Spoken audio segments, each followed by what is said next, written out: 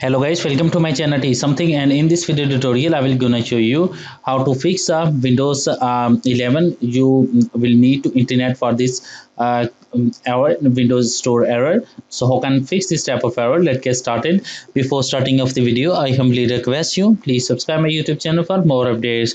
So let's start. Okay guys, the first method is that first of all in the search box type ncp8.cpl.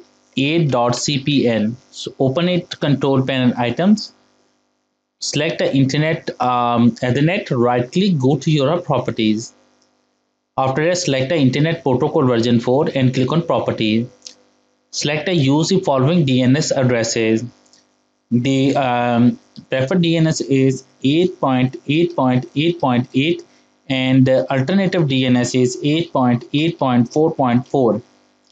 Click OK, click close it and close it. After doing this step, I hope your problem is fixed. But if your problem is still, then you can try a second method. The second method is that in the search box, type a cmd and open a command prompt, right click, run as administrator. After opening that, type a command is ipconfig space /flash DNS and press enter. After that, type is ipconfig space /release.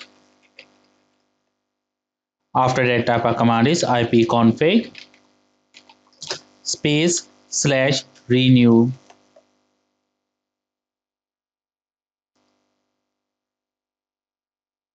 After that, type a command is netsh space winsock space reset. After that, type a command is netsh space int space ip space reset. After doing this step, type exit and exit the command prompt. And after doing this step, restart your computer. And I'm sure that after restarting your computer, your problem is fixed. But if your problem is still, then you can try a next method. The next method is that in the search box, type a device manager. Open device manager. Select a network adapter.